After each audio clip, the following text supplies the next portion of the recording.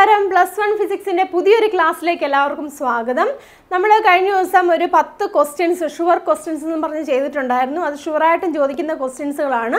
അപ്പോൾ ഇന്നത്തെ ഒരു വീഡിയോയിൽ നമ്മൾ ഡിസ്കസ് ചെയ്യുന്നത് ബാക്കി കുറേയുള്ള ക്വസ്റ്റ്യൻസുകൾ ഷുവറായിട്ടും ചോദിക്കുന്ന കുറച്ച് ക്വസ്റ്റ്യൻസുകളാണ് നമ്മൾ ഇന്നത്തെ ഒരു വീഡിയോയിൽ ഡിസ്കസ് ചെയ്യുന്നത്. ഏതൊരു ക്വസ്റ്റ്യൻ പേപ്പർ എടുത്തു കഴിഞ്ഞാലും മുൻ വർഷങ്ങളിലൊക്കെ ആണെങ്കിലും ഏതൊരു ക്വസ്റ്റ്യൻ പേപ്പർ എടുത്തു കഴിഞ്ഞാലും അതിലെല്ലാം കാണുന്ന സ്ഥിരമായിട്ട് ചോദിക്കുന്ന കുറച്ച് ക്വസ്റ്റ്യൻസും കൂടെയാണ് നമ്മളിപ്പോൾ ഈ ഒരു വീഡിയോയിൽ ഡിസ്കസ് ചെയ്യുന്നത്. അപ്പോൾ ഉറപ്പായിട്ടും നിങ്ങൾ ഈ വീഡിയോയിൽ പറഞ്ഞിരിക്കുന്ന എല്ലാ ക്വസ്റ്റ്യൻസുകളും നിർബന്ധമായിട്ടും പഠിച്ചിരിക്കണം. എസ്ഐ ടൈപ്പ് ക്വസ്റ്റ്യൻസുകളാണ് ഞാൻ കൂടുതൽ ഇൻക്ലൂഡ് ചെയ്തിരിക്കുന്നത്. അതുകൊണ്ട് തന്നെ അത് ഷുവറായിട്ട് നിങ്ങൾ പഠിച്ചിരിക്കണം. ഇതെല്ലാം ചോദിക്കുന്ന ക്വസ്റ്റ്യൻസുകളാണ്, ഓരോരോ ചാപ്റ്ററിൽ നിന്നുള്ള ഷുവറായിട്ടുള്ള ക്വസ്റ്റ്യൻസുകളാണ്. അപ്പോൾ അതുകൊണ്ട് തന്നെ അത് നിങ്ങൾ പഠിച്ചിരിക്കുക. അതുപോലെ തന്നെ നമ്മൾ ഷോർട്ട് ആൻസേഴ്സിൻ്റെ ചെയ്തിട്ടുണ്ട്, 2 മാർക്സിൻ്റെ ചെയ്തിട്ടുണ്ട്, 1 മാർക്സിൻ്റെ ഒക്കെ ചെയ്തിട്ടുണ്ട്. ആ ഓരോ വീഡിയോയിലും പറഞ്ഞിരിക്കുന്ന ക്വസ്റ്റ്യൻസുകൾ പഠിച്ചു കഴിഞ്ഞാൽ ഉറപ്പായിട്ട് നിങ്ങൾക്ക് ഫുൾ മാർക്ക് വാങ്ങിക്കാൻ സാധിക്കും. അപ്പോൾ നമുക്ക് വീഡിയോയിലേക്ക് കിടക്കാം. ആദ്യത്തെ ക്വസ്റ്റ്യൻ നോക്കാം. The correctness of an equation is checked using the principle of homogeneity. For an equation x is equal to a plus bt plus ct square, where x is in meter and t is in second, what will be the dimension of b? അപ്പോൾ ഇതേ question തന്നെ ചോദിക്കാം, ഉറപ്പായിട്ട് ചോദിക്കുന്ന question തന്നെയാണ്. അതേ ഫോർമാറ്റിലുള്ള മറ്റു ക്വസ്റ്റ്യൻസും ചോദിക്കാം. അത് നമ്മൾ ചെയ്തിട്ടുണ്ട്. എന്തായാലും ഈ ഒരു ക്വസ്റ്റ്യന്റെ ആൻസേഴ്സ് നിങ്ങൾ പഠിച്ചു വെച്ചേക്കും കേട്ടോ. Then second question, using a suitable velocity time graph, derive the relation x equal to v0 t plus half at square. അതായത് x equal to എന്ന് പറയുമ്പോൾ s is equal to ut plus half at square എന്ന equation derive ചെയ്യാനാണ് ചോദിച്ചിരിക്കുന്നത്.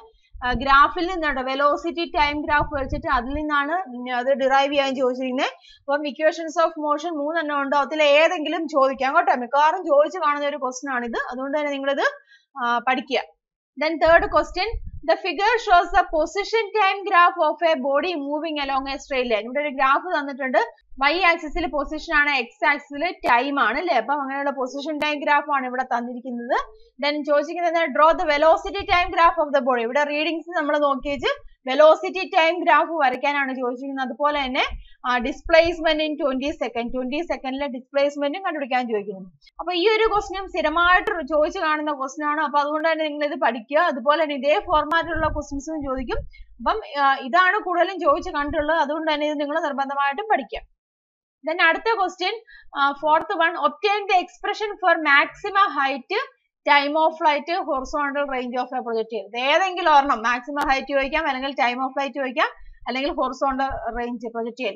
അതിന്റെ കൂടുതൽ ഓർക്കണം, പ്രൊജക്ടൈലിന്റെ path ഏതാണ്? പരാബോളയാണ്. അല്ലെങ്കിൽ ട്രാജക്ടറി ഓഫ് എ പ്രൊജക്ടൈൽ എന്നൊക്കെ ചോദിച്ചു കഴിഞ്ഞാൽ പരാബോളയാണ്. അതൊക്കെ പഠിച്ചു വെച്ചേക്കുക. Then fifth question, a large force acting for a short interval of time is called impulsive force. അത് 1 മാർക്കിന്റെ അങ്ങനെ വേണമെങ്കിൽ ചോദിക്കാം കേട്ടോ.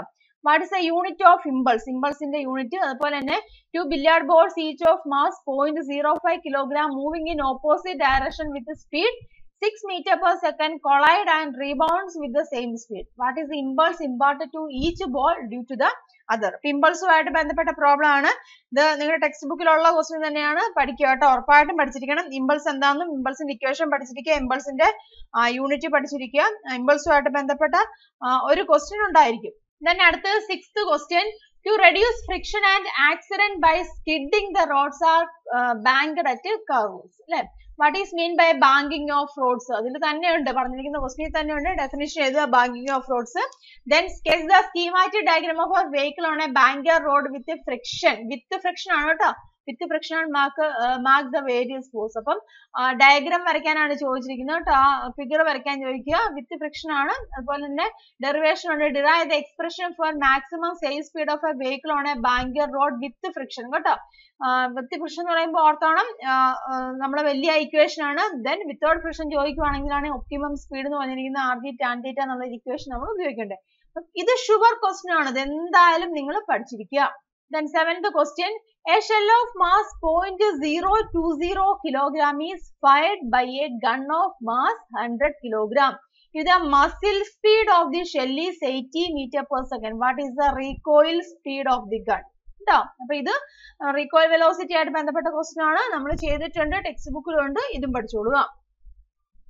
Then eighth question, state Newton's second law and arrive the equation of force. Very important one. മോഡലിനൊക്കെ ചോദിച്ചിട്ടുണ്ടായിരുന്നു. ഇത് എന്തായാലും പഠിച്ചിരിക്കുക. Statement കൊടുക്കുക, ഇക്വേഷൻ ഡിറൈവ് ചെയ്യുക. Then ninth question, State and prove the law of conservation of energy of a freely falling body. അതും sure question ആണ്. ഒരു freely falling ബോഡിയുടെ കേസിൽ ഉണ്ടാകുന്ന എനർജി കൺസർവേഷൻ, ഓരോ പോയിന്റിലും എ ബി സി 3 പോയിന്റിലും ഉണ്ടാകുന്ന എനർജി എങ്ങനെയായിരിക്കും? കോൺസ്റ്റന്റ് ആയിരിക്കും. അത് ഡിറൈവ് ചെയ്യാൻ ചോദിക്കും. അത് ഷുവർ ക്വസ്റ്റ്യൻ ആണ്. ക്വസ്റ്റ്യൻ പേപ്പറിൽ മസ്റ്റ് ആയിട്ട് കാണുന്ന ക്വസ്റ്റ്യൻ തന്നെയാണ്. പഠിച്ചോളുക. Then അടുത്ത 10th one, a girl rotates on a swivel chair as shown below. What happened to her angular speed when she stretches her arms? അതുപോലെ name and state the conservation law applied for your justification. നമ്മൾ short ആൻസറിന്റെ questions ചെയ്ത ആ വീഡിയോയിൽ നമ്മൾ ഇതിന്റെ answers പറഞ്ഞിട്ടുണ്ട്. ഇതും സ്ഥിരം ചോദിച്ചു കാണുന്ന ക്വസ്റ്റ്യൻ ആണ്. മിക്കവാറും ക്വസ്റ്റ്യൻ പേപ്പറിൽ ഉണ്ടാകുന്ന ക്വസ്റ്റ്യൻ തന്നെയാണ്. അതുകൊണ്ട് തന്നെ നിങ്ങൾ പഠിച്ചോളുക. Then 11th one, state perpendicular axis theorem and by using the theorem deduce the moment of inertia of a circular disk about an axis passing through the diameter. Perpendicular axis theorem അല്ലെങ്കിൽ parallel axis theorem ഏതേലും ഒരെണ്ണം ചോദിക്കും. അതുമായിട്ട് ബന്ധപ്പെട്ട ഒരു ഡെറിവേഷനും ചോദിക്കും. അടുത്ത question ഇത് തന്നെയാണ്. state the parallel axis theorem of moment of inertia. Using this theorem find the moment of inertia of the ring above the diameter. നമ്മൾ 1-2 കാര്യങ്ങൾ ഒക്കെ പറഞ്ഞിട്ടുണ്ടായിരുന്നു. അതൊക്കെ തന്നെ പഠിച്ചോളൂ.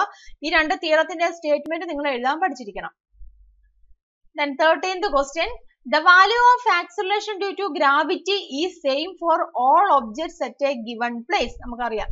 Derive an equation for the acceleration due to gravity in terms of radius and mass of the earth. Acceleration due to gravity equation derive ചെയ്യാനാണ് ചോദിച്ചിരിക്കുന്നത്. Capital G capital M divided by r square. ഇത് derive ചെയ്യാനാണ് ചോദിച്ചിരിക്കുന്നത്. derive ചെയ്യുക. Then arrive at mathematical expression for variation of G below and above the surface of the earth. Sure ആയിട്ടും ചോദിക്കുന്ന question തന്നെയാണ് ഇത് കേട്ടോ. ഗ്രാവിറ്റേഷൻ ചാപ്റ്ററിലെ കമ്പൽസറി ആയിട്ട് ചോദിക്കുന്ന ക്വസ്റ്റ്യൻ തന്നെയാണ്. അതുകൊണ്ട് തന്നെ പഠിച്ചോളുക. Variation of G with depth അല്ലെങ്കിൽ അതുപോലെ തന്നെ ഹൈറ്റ്. Then അടുത്ത question, at what height h the value of G will be half of that on the surface of the earth. എവിടെ വരുമ്പോഴാണ് ജിയുടെ വാല്യൂ ഹാഫ് ആവുന്നത് അല്ലെ? എർത്തിന്റെ സർഫസിന്റെ ഹാഫ് ആവുന്ന ഏത് ഹൈറ്റിൽ വരുമ്പോഴാണ്? ഷുവർ ക്വസ്റ്റ്യൻ ആണ്. അല്ലെങ്കിൽ മോഡലിന് വേറെ തരത്തിലുള്ള ചോദിച്ചിട്ടുണ്ടായിരുന്നു. ഇപ്പൊ ഒരു പ്രോബ്ലം എന്തായാലും അതിന്റെ കൂട്ടത്തിലുണ്ടായിരിക്കും. ഈ ക്വസ്റ്റ്യൻ ആണ് മിക്കപ്പോഴും ചോദിച്ചു കണ്ടിരിക്കുന്നത്. പഠിച്ചോളുക. Then 15th one, state Hooke's law. Hooke's law state ചെയ്യാൻ ചോദിച്ചിട്ടുണ്ട്. അതുപോലെ തന്നെ stress strain graph four 2 wires of 2 material A and B are given below. Which material is more ductile? ഇവിടെ സ്ട്രെസ് സ്ട്രെയിൻ ഗ്രാഫും കൊടുത്തിട്ടുണ്ട്. ഗ്രാഫ് ഇവിടെ കൊടുത്തിട്ടുണ്ട്. അപ്പൊ ഏതാണ് മോർ ഡക്റ്റൈൽ? അപ്പൊ അതുമായിട്ട് ബന്ധപ്പെട്ട ക്വസ്റ്റ്യൻ ഉണ്ടായിരിക്കും. ഹുക്സ് ലോ കമ്പൽസറി ആണ് കേട്ടോ. ഹുക്സ് ലോ നിർബന്ധമായിട്ടും ചോദിച്ചിരിക്കും. അതുകൊണ്ട് തന്നെ നിങ്ങൾ പഠിച്ചോളുക. പിന്നെ ഇതുപോലെ ഗ്രാഫ് വന്നിട്ട് ഏതാണ് ഡക്റ്റൈൽ ഏതാണ് ബ്രിട്ടിൽ എന്നുള്ള ക്വസ്റ്റ്യൻസ് ചോദിക്കും. ഇതൊക്കെ നമ്മൾ ഇമ്പോർട്ടന്റ് ക്വസ്റ്റ്യൻസിന്റെ വീഡിയോസിൽ ചെയ്തിട്ടുണ്ട്, ഓരോ കറസ്പോണ്ടിങ് ചാപ്റ്റേഴ്സിന്റെ. അപ്പൊ അത് പഠിച്ചോളൂ കേട്ടോ. Then 16th question, derive Bernoulli's equation for a streamlined flow of an incompressible liquid. Statement ചോദിക്കാറുണ്ട്, ഡെറിവേഷൻ ചോദിക്കാറുണ്ട്. State and prove Bernoulli's equation ചോദിക്കും. അപ്പൊ സ്റ്റേറ്റ്മെന്റ് നിങ്ങൾ പഠിക്കുക. അതുപോലെ തന്നെ അതിന്റെ ഡെറിവേഷൻ ഷുവർ ക്വസ്റ്റ്യൻ ആണ് കേട്ടോ. 3 മാർക്ക് അല്ലെങ്കിൽ 4 മാർക്ക് അല്ലെങ്കിൽ 5 മാർക്ക് വരെ ചോദിക്കാവുന്ന ഷുവർ ക്വസ്റ്റ്യൻ ആണ്. ഈ ക്വസ്റ്റ്യൻ പഠിക്കാതെ ആരും എക്സാമിന് പോവല്ലേ. പഠിച്ചോളുക. Then 17th question, state the law associated with the liquid pressure. Liquid pressure ആയിട്ട് അസോസിയേറ്റ് ചെയ്തിരിക്കുന്ന ലോ ഏതാണ്? ഏത് ലോ ആണ്? പാസ്കൽസ് ലോ ആണ് അല്ലേ? അപ്പൊ പാസ്കൽസ് ലോയുടെ സ്റ്റേറ്റ്മെന്റ് പഠിച്ചോളുക. then അതുമായിട്ട് ബന്ധപ്പെട്ട പ്രോബ്ലം ഇത് ടെക്സ്റ്റ് ബുക്കിലുള്ള പ്രോബ്ലം ആണ്. മിക്കവാറും ചോദിച്ചു കാണുന്ന ടെക്സ്റ്റ് ബുക്കിലുള്ള ക്വസ്റ്റ്യൻസ് തന്നെയാണ്. അതുകൊണ്ട് ഇത് പഠിച്ചോളുക. ഇത് റിപ്പീറ്റഡ് ആയിട്ട് ചോദിച്ചു കണ്ട ക്വസ്റ്റ്യൻസും ആണ് കേട്ടോ. In a car, lift compressed air exerts a force F1 on a small piston having a radius of 5 cm. The pressure is transmitted to a second piston of radius 15 cm. If the mass of the car to be lifted is 1350 kg, calculate F1. What is the pressure necessary to accomplish this task? ഇതേ question തന്നെ സ്ഥിരം ചോദിച്ചു കണ്ടിട്ടുണ്ട്. പഠിച്ചോളുക. Text ബുക്കിലുള്ള question ആണ് കേട്ടോ. Then 18th one, linear expansion is a change in length of an object with the temperature. Write the equation for the coefficient of linear expansion. Show that the coefficient of volume expansion is thrice its coefficient of linear expansion. ഇതും മിക്കപ്പോഴും ചോദിച്ചു കണ്ടിരിക്കുന്ന question ആണ്. Repeated ആയിട്ട് ചോദിച്ചു കണ്ടിരിക്കുന്ന question ആണ്. പഠിച്ചോളുക. നമ്മൾ short ആൻസറിന്റെ വീഡിയോസിൽ ചെയ്തിട്ടുണ്ട് കേട്ടോ. റിലേഷൻ ഓർത്തിരിക്കുക. ആൽഫ വി എന്നാണ്. Alpha V is equal to 3 alpha L എന്നാണ്. അതിന്റെ കൂട്ടത്തിൽ ഓർത്തിരിക്കുക ആൽഫ എന്താണ് എല്ലും അതുപോലെ തന്നെ ആൽഫ ഏരിയ, അതായത് ഏരിയൽ എക്സ്പാൻഷൻ, അതുപോലെ തന്നെ ആൽഫ ബി വോളിയം എക്സ്പാൻഷൻ തമ്മിലൊരു റേഷ്യോ ഉണ്ട്. റേഷ്യോ എന്ന് പറഞ്ഞാൽ 1:2:3 ആണ്. അതും കൂടെ ഒന്ന് ഓർത്തിരിക്കും കേട്ടോ. അതും ചോദിച്ചു കണ്ടിട്ടുണ്ട്. Ratio of the linear expansion, aerial expansion and volume expansion.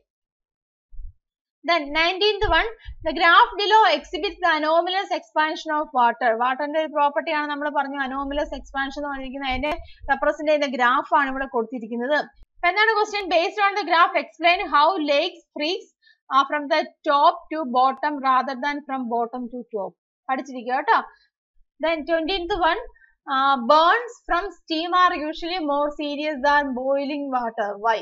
അതുപോലെ തന്നെ four cooking rice pressure cooker is preferred. Y? ഇതെല്ലാം നമ്മൾ ചെയ്തിട്ടുള്ളതാണ്, പഠിച്ചോളൂ. ഇതും നമ്മൾ റിപ്പീറ്റഡ് ആയിട്ട് ചോദിച്ചു കണ്ടിരിക്കുന്ന ക്വസ്റ്റ്യൻസ് ആണ്. Then 21, a heat engine is a device that converts heat energy into mechanical energy.